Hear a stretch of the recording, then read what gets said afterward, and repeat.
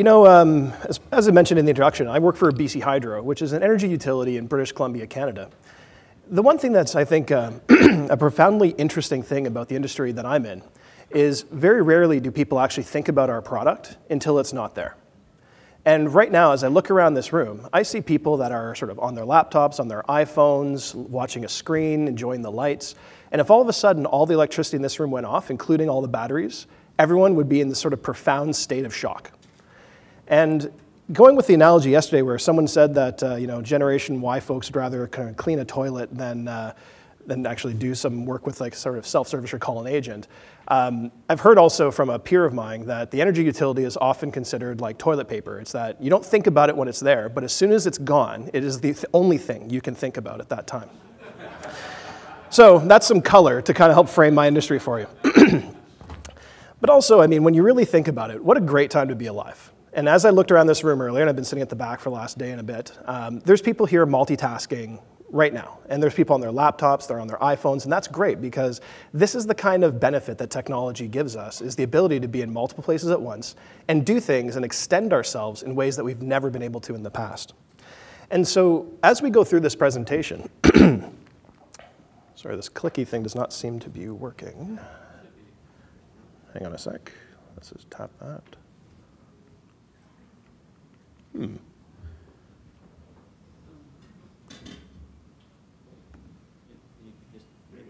There we go. All right. So when we think about it, really, times have sure changed. And they've changed in profound ways. And I know that everyone in this room probably knows this already. And when you think about technology, just over the last 10 years, we've gone from a desktop culture, which was largely unconnected, to a mobile culture where we're connected all the time. And you have systems today that are 4 times as powerful, 5 times or 20 times the memory, double the storage, half the price, and chances are that every single person in this room has one within arm's reach nearly 24 hours a day, 7 days a week. In fact, if you left your house without your wallet, or if you left your house without your cell phone, which one would be more concerning to you?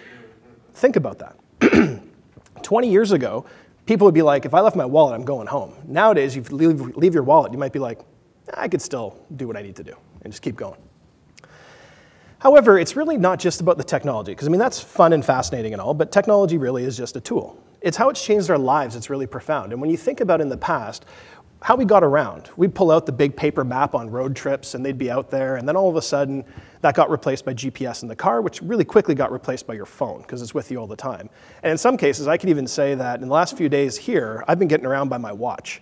And for any of you that have an Apple Watch, I never thought the navigation would be that good, but the fact it taps you differently to turn left or right means I don't even have to look at my screen. I just go, and then as I get tapped, I'm like, oh, turn, keep going.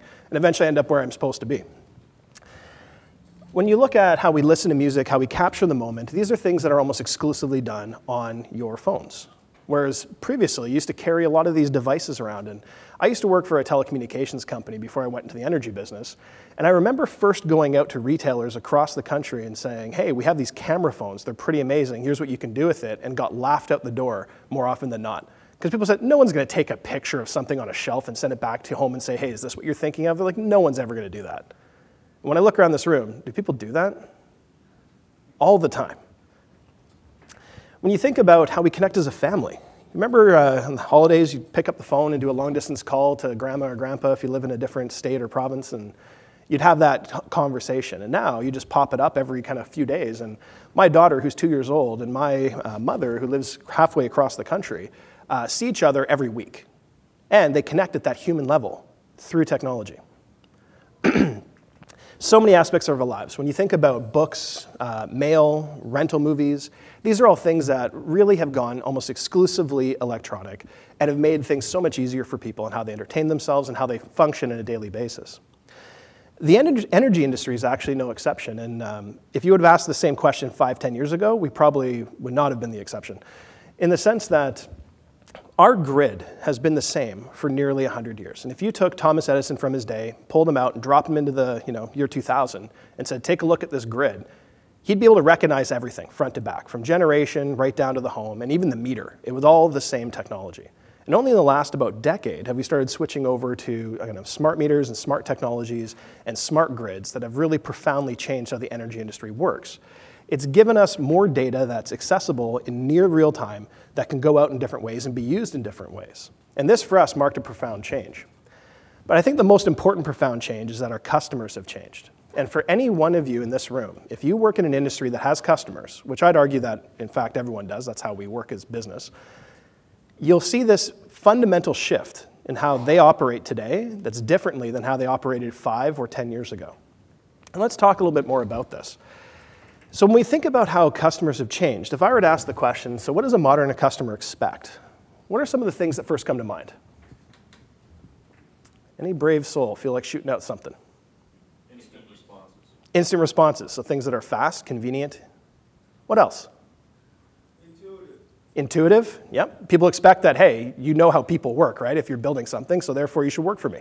What else? Know who they are. Know who they are, so being smart. Yeah, absolutely. And if I were to summarize these kind of really simple, customers really expect you to be easy to do business with, which touches on that intuitive piece and touches on the fact that it's fast. I mean, let's face it, people have been doing customer service for a really long time. People have been doing customer service in a technology landscape for a really long time. Customers' expectations are set quite high on these things. They also expect you to be respectful and honest.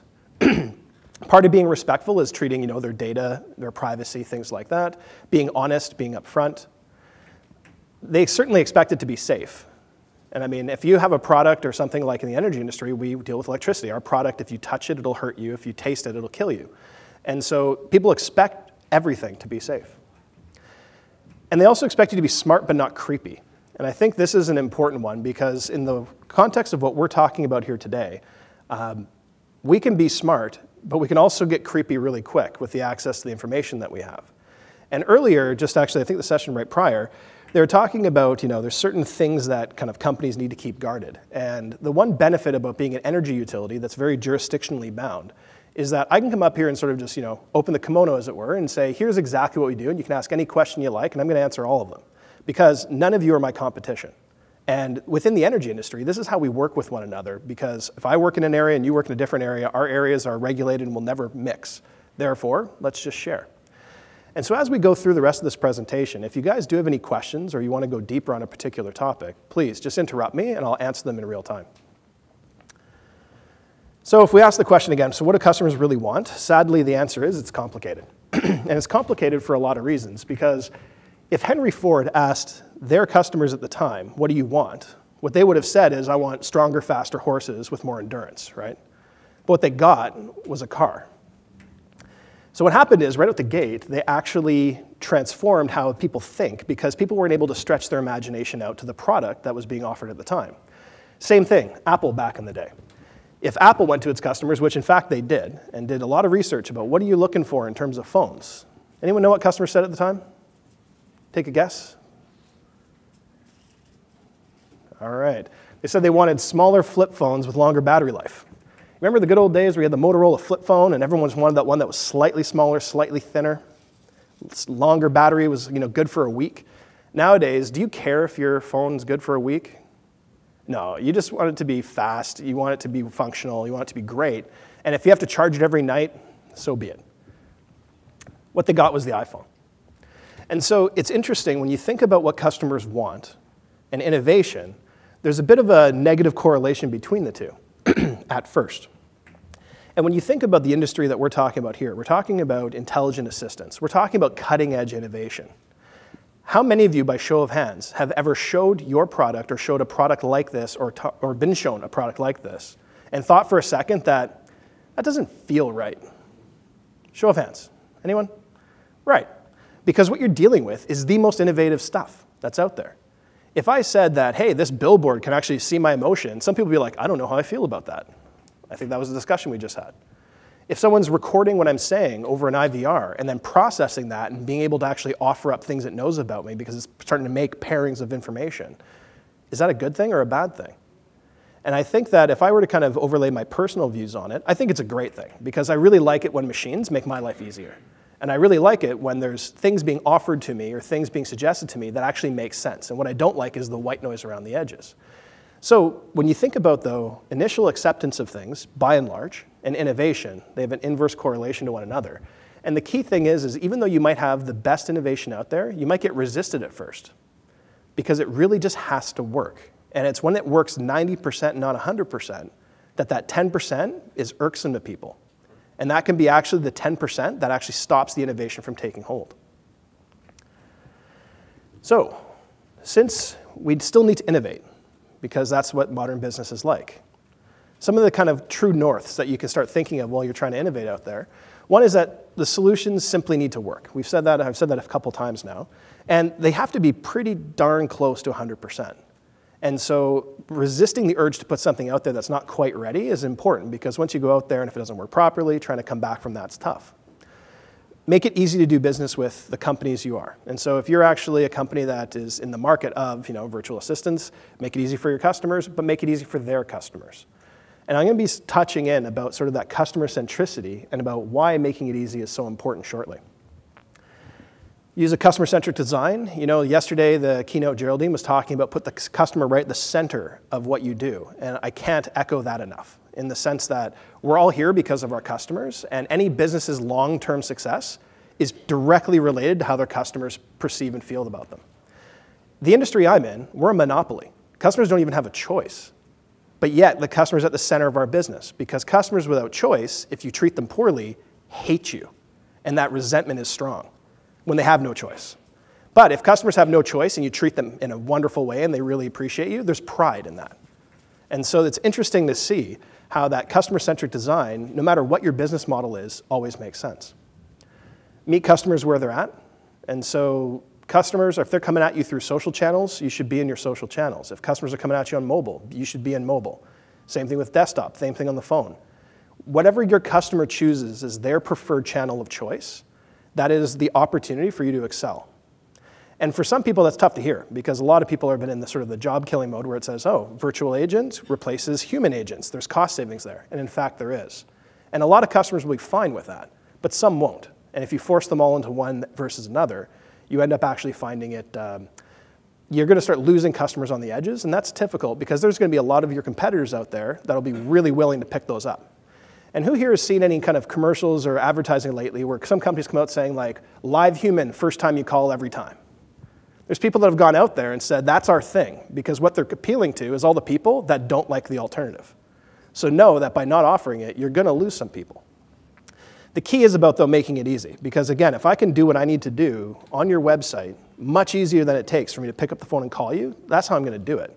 But as soon as it becomes even slightly more difficult, and my mind switches to, this is terrible, I just want to call, then I'm going to do that not only that time, but from that time thereafter.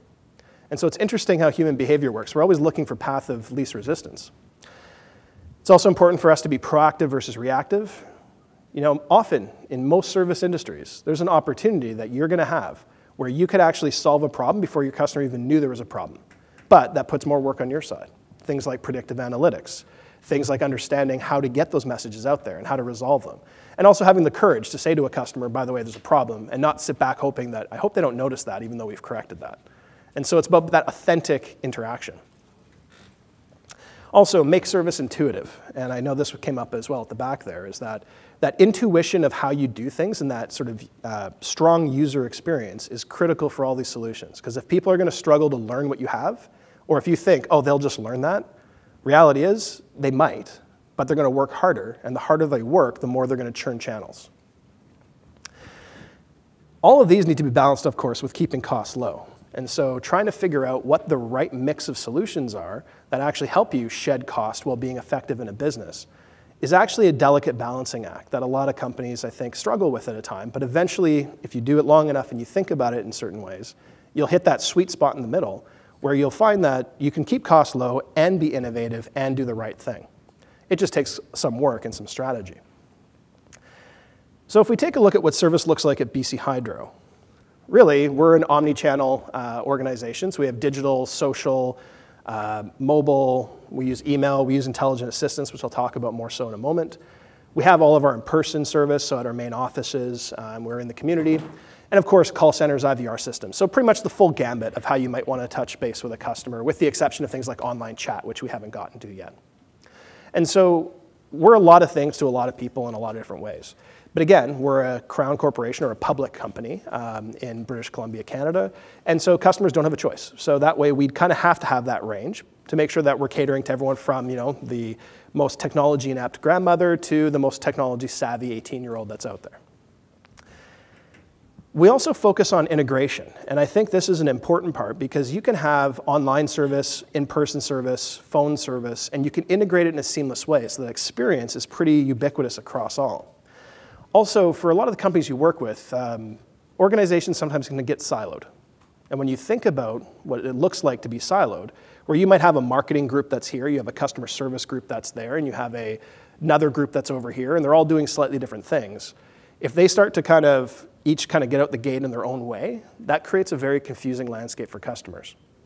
So what I'm going to show you here in just a moment is a video that we used to help promote our web self-service portal and our overall online tools to customers as part of an acquisition campaign to get customers to put down the phone and go online. What I encourage you to look at when I show you this for a moment is, does this all make sense from a customer perspective? And is it a seamless story? So take a moment and watch this, and I'll come back to it in just one moment. Your online BC Hydro account, now called My Hydro, has a new look and feel. Save time by managing your account online. Plus, discover ways to save energy and money by viewing and tracking your electricity consumption right down to the hour. Examining your hourly usage gives you the right information at the right time, helping you identify exactly where you can save. Use tools to compare your electricity use to last year, homes nearby, and even average daily temperature. You'll also be able to view projected costs for your next bill based on your current electricity consumption. If you're heading for higher than expected costs, check out our PowerSmart tips to see how you could save. Knowing how and when you're using your electricity allows you to make changes to save energy and money. Put our PowerSmart tips into action and watch your energy costs decrease. Maximize your savings by joining Team PowerSmart, where you'll find exclusive coupons, tips, and contests. If you've had a BC Hydro account at your current address for at least a year, start a $75 challenge. Cut your electricity use by 10% or more over the next 12 months, and you could get a $75 reward. Managing your account is easier too. Go paperless, view your bill and payment history, or set up a pre-authorized or equal payment plan. Plus, you can start, stop, or move your service, all conveniently online. So start saving. Your My Hydro profile is just a few clicks away. Create yours now.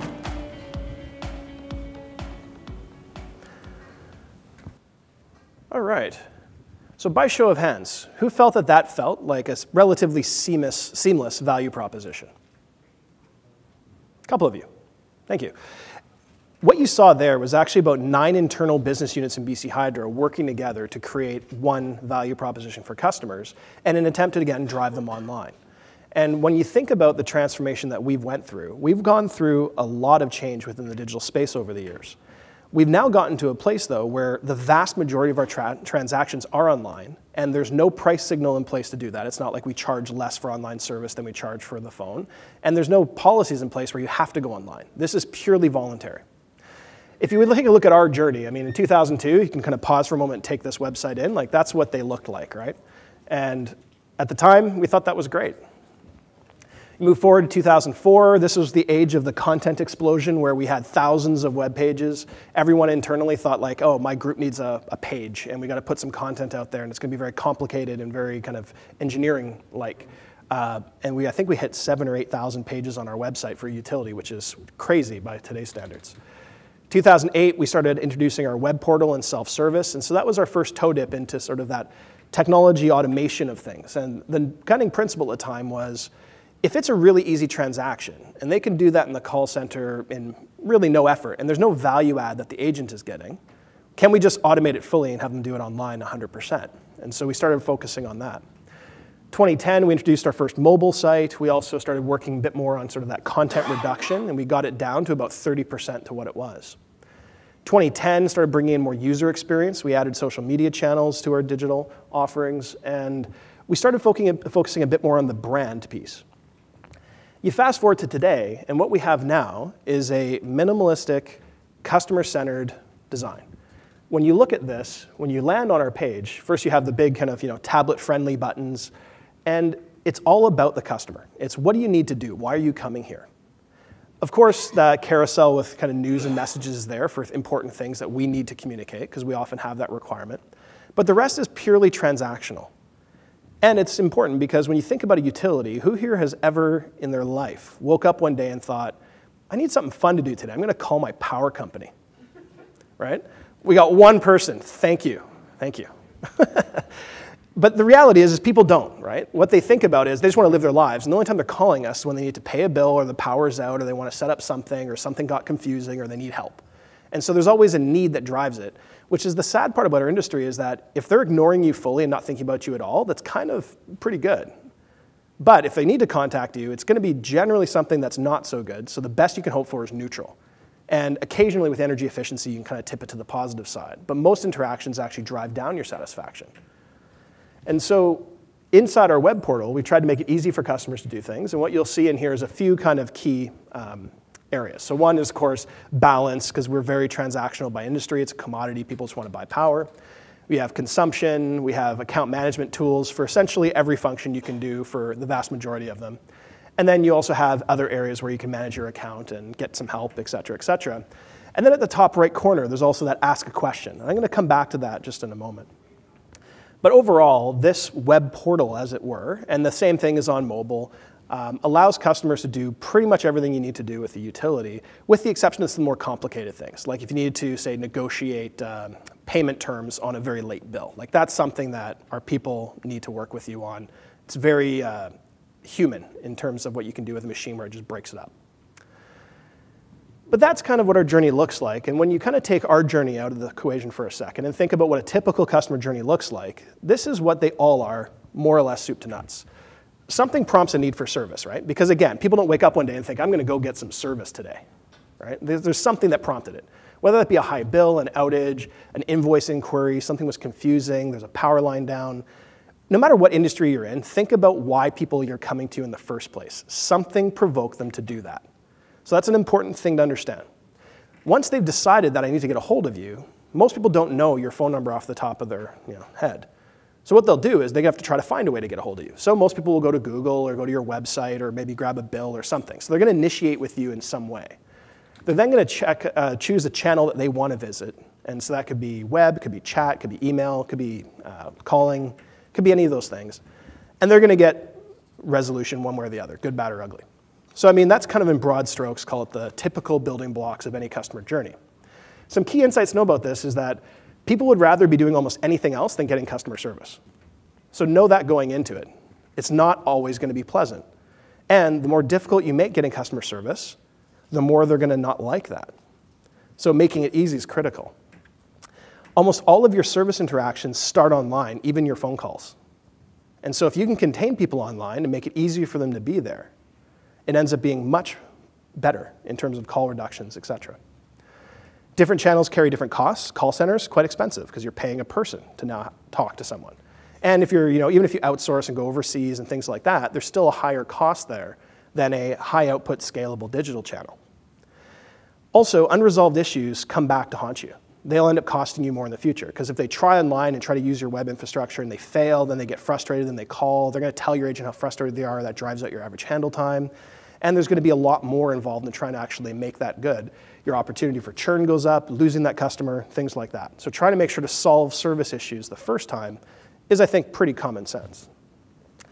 So if you look at our contact strategy, and this is where we start bringing in that intelligent assistance, is we know that when people start to struggle online, what do they look for?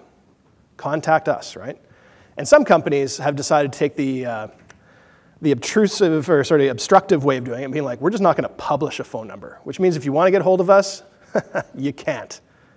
Suffer online, which makes people feel wonderful usually. We don't. And so what we've tried to do is try the overtly helpful way of solving this problem. So when you click Contact Us, you end up on a page that looks like this. Right out the gate, and it's going to be hard to see because it's a bit off the screen, the Ask a Question is at the top there again. So that's a persistent piece of our banner where at any moment, customers can type in whatever question they want using natural language, and they will get an answer of some form. On the Contact Us page, we overtly call that out. We say, hey, If you ask a question, put it in online, and we can help. If customers are also not in the mood for typing, which again, trying to make things easy, sometimes people will be like, no, I just want your number, and they're kind of on that. They also are going to cruise by our common questions, which means they might even see the question they want to answer, and then now we're talking one click as opposed to even some keystrokes. Just got a little easier, right? And as you scroll down at the very bottom, there is, of course, call us, and here's our phone number. But what you see is we're not being obstructive. Our call information is clearly on our Contact Us page. It's just below all of the other things we're going to put there to be helpful in front of it. As we look at this solution, this is where intelligent assistance comes in. It's not about a QA. It's not about kind of being obstructive and getting no calls coming in. What it's trying to do is saying to a customer, you're already online. Let me help you there. And if I have an answer for you and that's going to solve your problem, let's just do it quick and easy. And so when we think about our intelligent assistance journey, it has created significant savings for our organization. And so let's just take the customer temporarily out of the equation. From a business view, we've been able to automate a lot of those typical questions that come in, which have deflected calls in a large way. So the business case is really positive. It's also enabled us, though, to communicate in different ways with customers. And this is, I think, the important part, is that it wasn't just solving a monetary challenge. It also is enhancing our service. And so I'm going to dive a little bit more into what our actual intelligent assistance solution looks like. It's powered by IntelliResponse by 24/7. So that's one of the vendors in the room here that has a booth outside. So if you're interested in seeing more about their setup, I mean, feel free to actually talk to them. The thing about IntelliResponse that really worked for us, though, is that it was how we use it that really was interesting. It's an integrated way with how we have our customers search for content. And our deployment of IntelliResponse is not the full potential of the solution, but it was the one that integrated seamlessly with how we operate. So we said, here's our header. We have that ask a question. Note that it doesn't say search. Most companies out there have that site search, where they type in something and you get your search results, right?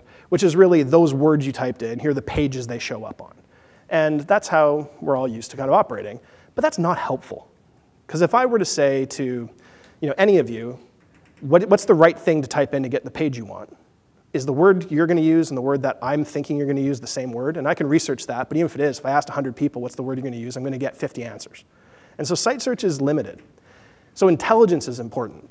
The other thing is when you click on it, there was really two key elements, and then there was the actual IntelliResponse answer, which is important, but then there was also the federated site search, because sometimes we may not be able to answer your question, but what you did type in is somewhere on our site. So we federated them together. And what it looks like is something like this. So if I typed in, what is your phone number as a question, that's the answer that would come up. It didn't say, our phone number is, because we also want to try to find to be as helpful as possible. So we say, what's your phone number? Well, here it is. Here's our address. Rate, is this helpful? Because obviously quality is important on these things, and we want to continuously improve. Other related questions, it's hard to see on the screen, but off to the side, there's some of the frequently asked questions, and that actually dynamically change, which I'll touch about momentarily. Also see, these are things that we think is important for customers to see when they're asking that question. And then below is the typical site search, which is powered for us by our typical Google bot. So, all in, top 5 questions helps answer some things we know. Also see things like site index, others, just navigation help. But in total, it makes that up that contact us front line. And so what we say is when you come in, you can search anywhere across the whole site. You can ask a question anywhere across the whole site. You get to contact us, it overtly puts it out there to ask a question, followed by those common questions. So we're trying to encourage the ability for a customer to type in whatever they like. The other nice thing about the solution is it's that natural language query. We've decided in our deployment here to obviously go with text, but in a lot of instances, people might go for voice recognition, and so they can just ask it, whether it be on a mobile device, through a microphone on a desktop, etc. The point is that customers are coming with something in mind. You need to get that out of their mind and start working it through your system. If I said to any of you, hey, here's a question about something I need to answer, as soon as I ask the question, you get it. You understand what that is, and you're going to start formulating a response. That's what the solution does. It just does it in sub-second timing, online, at whatever volume we can throw at it. The beautiful thing also about the energy industry is when things go wrong, they go wrong often at a large scale. Just 3 weeks ago, BC Hydro had a power outage that affected 1 million customers. Just for kind of background, we have 4 million customers, and we do about $4.3 billion worth of business annually. So that was a quarter of our customer base that all went out. Every single one of them, by and large, wanted to know, when's my power going to be back on? How many agents do you need to handle 1 million calls in an hour? Think about it. You need like 1 million of them, which is never going to be practical. So what happens? Long hold times. What does that do for customer experience? Terrible. And if you put web tools up there, it gets easier because it's scalable. You can do a lot more. If you ask a question, when's my power going to be back on? You can get an answer. So when you think about that scalability to a volatile business like energy, critically important. The other thing that is interesting when you look at sort of this contact us piece is the information that flows back. And I think one of the things that I've personally appreciated most about our virtual assistant solution is that it gives me insight on my customers that I didn't have before. Because I can look at a Google search or look at my site search and say, well, these are the words customers are hitting the most, but it doesn't give me that quality of understanding that I really require to affect my business. So I get this Smart Source report every month, and what it shows, and this is just a snippet of it, and there's a list of them along the bottom. If anyone wants to actually see ours, let me know and I'll email it to you. But it shows you like how many questions were answered, what times, what was the quality of them, what were people thinking about it. It's so far to say that, hey, here's a question people asked that weren't getting the right answer. You should probably think about writing content for this. So it's helping me mature all of my customer understanding, but also helping me mature my content that makes future interactions that much better. The other thing interesting that I think is important to note is the volume that hits my virtual assistant solution matches the volume that hits my call centers and other contact channels. So what it's helping me do is it's shaving off my peak, it's allowing me to manage my business better, it's reducing hold time for the rest of my customers, and it's getting the right information to the right consumer at the right time. So it's pretty powerful, all while giving me insights on what my customers are thinking and feeling and what they need to know about. They distill that down even further in a report that looks something like this, that actually says, here are the themes that are coming forward. You know, more people are asking about moving your account right now. It's the primary question. It's summer. It's moving season. It's just so you know. Power outages, that's coming down, so not as many people are asking about that. And that's fine, because those are things you might expect. But things like forest fires, furnace rebates, these are all themes of content that are coming forward that if I had no idea, I might be writing content to go out through marketing channels or through newsletters or put information on our bill about, for example, forest fire season, when I can see that that content and that interest is trending down really fast. So why would I? When I might decide to replace it with something like setting up pre-authorized payment or the new rate increases that are happening. So it gives you the ability to formulate a content strategy in a different way with actual customer insights, versus in the past, we'd be doing it from somewhat intuition. We might be paying for research, or we might be trying to scour our web data to look for trends on page hits and things, which may not be indicative of what customers are actually asking. What are they asking about? How are we addressing these questions? And are they surfacing or subsiding at any given time? This is information that helps me steer my business, and it's really critical in how we operate. We also use it as self-service containment, and I've mentioned this a few times now, is that our goal is to try to have as much happening online as possible so that we can have the agents focus on the value-added conversations that, frankly, a machine cannot do well yet. And so getting all the easy transactional stuff off the table really helps do that. Because the more agents you add, the more cost you add. And so what do? Take the easy stuff out, keep the same amount of agents, and do more valuable work. When you think about self-service, one of the common things we get is, how do I move? And so that's one of the first things. And there's a whole section on move in, move out, because that's actually, for us, the largest agent volume we get. It's also a really simple transaction. All we need to know is who you are, where you're going, when, and a couple of other pieces of information. That does not necessitate a phone call. So when you type in, or click on how do I move my service, or any of those things, it brings you to a page that says you have to get your My Hydro profile set up if you don't have one already. Here's how that looks. Here's where you go. Click here, move my service, fill out a few fields, and you're done. So it explains to customers exactly what they need to do, and it helps be that front door to get them there. That produces containment. And the containment is important because that's what drives down your costs, but also drives up satisfaction. Because the customers that started online and stayed online are happier than those that started online, got your phone number, sat on hold, talked to someone, gave them some information they could have probably typed in 5 seconds anyway, and spent a lot of time doing it. The other thing is about our solution that's interesting is it's a communications vehicle that's different from your traditional web page. Not everything deserves a web page, right? Not everything you want to be necessarily Google searchable. And when it's subjects that are a bit contentious, like for example, Site C is a project that BC Hydro is building. It's a new dam up in the north of our province. When someone types in Site C as a search or wants to know about it, what they're going to get is some of the messages that we'd lead out there in any press release or any content we'd put out. So we'd say Site C is a hydroelectric project. It's going to power the equivalent of 450,000 homes. It's going to cost $8.3 billion, and here's what it looks like. We're also going to give links to where there's lots of information about it. Those links are actually not on bchydro.com. We have a separate site just for Site C because it's that kind of scale of a project, but it'll help you get there. We don't need to put a page on bchydro.com that says Site C and just regurgitate this information. We can just allow our virtual assistant to help move that content forward. And then, of course, federated with site search in below. And last but not least, and this is a very, I call it pedestrian way to use a solution of this scale, but it's really that Q&A. And what we've done also is through our site, we used to have Q&As peppered everywhere, which was like, oh, question about this program, here's the answer. Question about this, here's the answer. We've collapsed all of that stuff, and we actually just use our virtual assistant, IntelliResponse, to do that. And so even if you just take that pedestrian use case and knock all your Q&As out there and put better quality on through a solution like this, people get paired with the answers they needed that much faster. And being able to dynamically curate which questions you want up top was the important ones. Because what we were saying is, well, what do our customers want to know about is one question. And then it's okay, maybe make those the top 3. But here are the things we want our customers to know. We're going to make that the bottom 3. And so there's 6 Q&As, half of what we want them to know, half of what they want to know. The combination of the two becomes a very effective solution. And being able to do that dynamically in near real time is what something like this allows you to do. So what?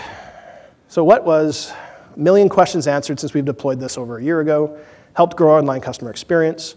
We have more meaningful customer insights coming in than we've ever had before, which helped shape our content strategy. It has a 92% accuracy rate, so our customers are actually finding it really viable, and they're getting the questions they need answered. And that's growing, because as we keep iterating it over time through that reporting, it goes up a little bit all the time. It's reduced inbound calls to our call center, and it's contributed significant cost savings. When I say significant, I mean tens of millions of dollars in operational cost reductions as an organization over the last 5 years. And for an organization that cares a lot about service, that's offering it and all doing it in a voluntary way, you have to have solutions that work really well to get that voluntary adoption. If I took my phone number away and I put a charge to talk to someone, then yeah, I could probably get adoption pretty quick, but I'm getting it in kind of a grumbly kind of way. But if you want to do it the right way, you just have to have solutions that work and are seamless. And our intelligent assistance is just part of our overall automation strategy. So it's everything from transactional self-service to virtual intelligent assistance, to strong content, to better navigation, to all of it. Trying to make it easy to do business with us online, or via mobile, or via social, or on the phone, or in an IVR. And so it really does play a significant role in kind of our overall value proposition, which is the industry that many of you here represent know that the work you're doing does drive real-life, meaningful improvements. Absolutely. But it has to work. Some helpful hints that at least we had along the way. Number one is we made the decision not to pass off our virtual assistants as a person. So we didn't want to put a name on it. We didn't want to brand it. We don't call it Siri or anything like that. Because just from our own customer base, we found that as soon as you do that and you put a name to it, people are expecting human quality interaction. And I have not seen a solution yet that truly does that perfectly. And so as a result, and when I said earlier, it's got to work perfectly if I'm going to say it that way, we decided to not. And what we said was, we're just going to have it as this search, this ask a question, et cetera. And then the expectation is never built up as high, but the delivery is really good. And so we're actually exceeding expectations every time customers use it, versus potentially them expecting that human connection and not getting it. So for us, that was an important one. Second one is cool technology is really neat and all, but I've said this a number of times, it just has to work, and it has to work perfectly. Because if you're going to take something that's fascinating and neat and you're going to expose it to your customers, for that 1% that does it wrong, you're going to hear about it and they're going to tell people about it. And they're going to churn. And so this is where you got to make sure these things are buttoned down and they work perfectly before you make them production ready. Content is more important than technology. Sorry for those in here that are really technology-focused people. But the content it portrays is where the tire hits the pavement. And you can have the coolest technology, but if it's giving bad content, it's going to fall over on you. And so making sure to know what are you saying, how are you saying it, and how does that combination of tech and content and that human experience all create a customer experience that is actually viable and what meets their customers' expectations. Another one is listen to your canary in the coal mine, so don't set and forget. Nice way of saying, by any of these tools that many of you use, you're going to start getting mountains of valuable information coming back. And use that information to continuously improve your solution and make it better for your customers. I've seen a lot of people will go out there and set up something like this and be like, okay, well, that's now going to handle this. And they get sort of usage data coming back, and they're not necessarily taking it all in. You really need to, because that's where actually the true value starts to get uncovered. And don't reinvent the wheel. Find the right partners to help. And when you think about even this conference, when you look at Opus Research assembling all of us to talk about this, when you look at sort of the vendor landscape that's in the room, there's a lot of very smart companies that are helping deploy solutions like this. And as I mentioned, the one we do use is IntelliResponse by 24/7, and they've actually done a great job of helping us deploy this. Like, it's tilted up in less than 2 months, and it started delivering value thereafter, and it continues to do that. And so if I tried to reinvent the wheel and build a solution like this internally, which we have done, because as a utility, we have large access to things like capital, and we could build solutions if we want to.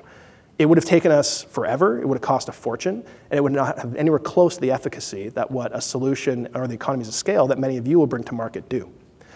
And so finding those right partners, getting access to the right information to make the right decisions. So for those of you that are not vendors and that are service providers, think about that before going into any type of solution set. So let me end with a couple of things. What does the future look like? So we talked about that customer journey before, right? That typical thing, something initiates service, they initiate with you, they go through a channel, and they get a solve. Let's now overlay that on something like an outage scenario. This reads pretty simply. Is this a laser? Yeah. Power's on, life's good. Oops, my power goes out. Hey, at least my cell phone still works, is what first people think these days. Let's go to bchydro.com to get their phone number. Oh, they have a mobile site. That's handy, except the outage isn't listed on it because it takes a little while for that to happen. In fact, it can take quite some time before that happens. So what do? They call and they sit on hold. They eventually, after sitting on hold for potentially a long period of time, get a hold of an agent who says, oh, the most current information is actually online, and we don't know yet.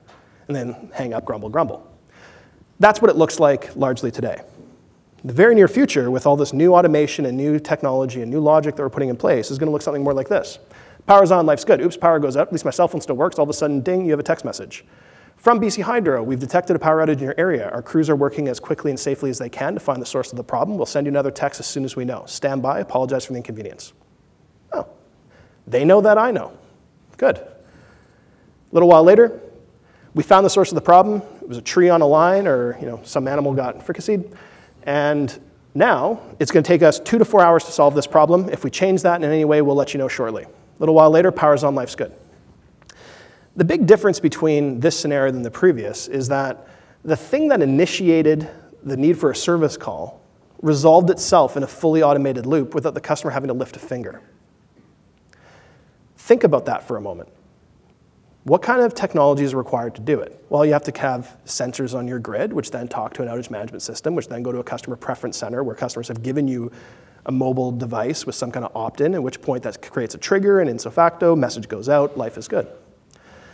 Not that complicated in a modern world. Whereas 10 years ago, that was impossible. That was a dream. But now we can do it. And if you think about virtual assistants, one of the interesting things is that some of the best virtual assistants can be invisible and actually resolve problems before they even come up. So if I now went and grabbed my smartphone, which I love, and I pressed a button, which I do, and asked Siri, for example, when will my power be back on?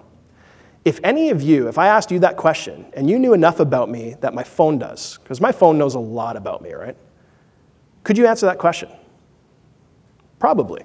Because by saying, when will my power be back on, I say my, it's possessive, so I say mine, so therefore you must be my house or another property I own. My phone knows where I am, so I'm at one place a lot, and it knows where my house is.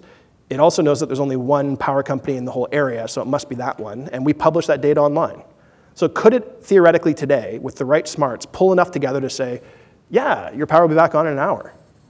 It could. But what happens today is this comes up. And it says, would you like to know about Baltimore Power? How about Storm Center in Ontario? Like, these are thousands of miles away. But that's what comes up when I search it. Because it's a site search looking for the words that I've said and not understanding the context and the cognition of what I'm saying. And that's where virtual assistants really can start bridging that gap between historically a site search and something that's intelligent, that understands context, that understands me. And when you think of how great it would be to say something like the speaker was saying yesterday, if I just said, pay my electricity bill. If I just said simply those words, and if I said that to my wife or my friends, or et cetera, they would understand enough of what that means. They could probably do that without that much work. Whereas again, if I said that to Siri today, it would be Google how to pay your electricity bill. So quite different when it comes to man versus machine. And so that's really kind of the theme I think I wanted to end with here. And so what I need is some poor person from the audience to help with an example really quickly. Can I get a volunteer that doesn't mind turning a little red sometimes? Are you the volunteer? Yeah. Okay. Here's what I need. On the next slide, I'm going to pop up something, and all I need you to do is read it. It's relatively small, so you may want to move a little closer. And just read it out loud to the audience if you can. Okay. You ready for that? Yes. All right. On the right. Holy smokes. I couldn't believe that I could actually understand what I was reading. And I could probably stop here, but people wish I could. But yeah, you transposed a lot of letters and things. Yeah, and I mean, keep reading one or two more sentences. Okay, the phenomenal, or whatever that says, power of the human mind, according to research at Cambridge University, doesn't matter what order the letters in a word are. The only important thing is that the first and last letter be in the right place. Perfect. Live and learn. Thank you, and I appreciate that. So in a matter of moments, with this gobbledygook, he was able to come up and just kind of throw it out there and talk to it in a almost flawless way, instantly. Thank you. You're welcome. You're welcome. So, man versus machine, you want a point for man. Thank you for that. So when I turn to my friend Google, which, by the way, has ended more pub debates in history than any genius ever has. Because how often you're like, oh, I wonder about that. Someone's like, oh, yeah? The answer is 5 or whatever, right? And I asked Google, I wonder if Google can make sense of this. Will they autocorrect it? What I got was this. Your search did not show any matches. So even something that anyone in this room can do in seconds, some of the smartest search technology in the world will still struggle with. And so is that means Google don't use it, it's not something that's actually helpful? No, not at all.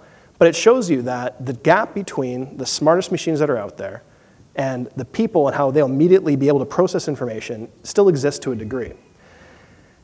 And so in man versus machine, so far comfortably, man's still winning until, of course, like the Terminator scenario happens, at which point we're toast. But the one last passage I wanted to leave you with before we open up any questions here is that what I view as the future of sort of the intelligent assistance industry is what some of the themes that have been coming up here already. So one is that assistants will start talking to each other. They'll start forming these cognitive connections around systems and tools across industries, across sectors, across companies, and make it easy for customers just to simply live their lives in an ambient and invisible way. And then all of a sudden, when they start doing this, all of these connection points that didn't start to make sense initially all start to form together into something that actually does make sense. So, I wanted to say thank you so much for your time and attention. Do we have time for some questions? Yeah, we're going to slip the schedule a little bit, but we definitely want to get a couple questions in here. Excellent. This isn't an intelligent assistant question, it's more of a procedural one. Do you give back or can you make available to your customers the data you collect about their power use so they can put it together with other data? Absolutely. And so when you look at our power use data, it's now gone in a modern world to essentially 5-minute increments. So I can tell you how much power you used every 5 minutes of every day, and I can tell you that one day behind. So every night I get that information about the previous day. We expose that through our portal for customers on like nice graphs that help work with it, but we also expose it as a data output, and so they can actually hit download, or in some cases, the new one we're just about to launch will offer a real-time feed to third-party applications. So people that want to use consumption data, who authorize it themselves to be used in that way, could then use it in all sorts of practical applications around energy management. So, good question. One last question.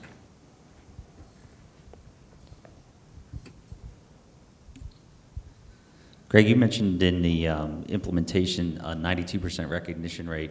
What was the percent call reduction rate? What was the percent? Call reduction to the call center?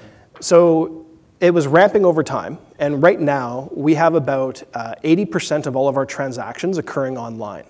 And when you think about that for us, that's about, I would say about 1.6 million online transactions for about every 400,000 in the field. this intelligent assistance piece deflected about an incremental 5 to 10% overnight. Because people that were coming in, hitting the Contact Us page and flowing through to a phone number and going through, was where we were finding a lot of deflection from web into the call center. As soon as we tilted that up, we saw that the use rate of the solution went up immediately. The calls went down immediately. And then as we kept adding more self-service tools into the mix to make it more robust, that trend just continued. And so it was overnight in many cases. But again, that was subtle how we deployed it, because it wasn't something that we were saying, here's a virtual assistant for you to work with. We just sort of integrated into how we do Contact Us, which is not the best possible deployment by any means, but it was the one for us that felt right for our customers. But great question.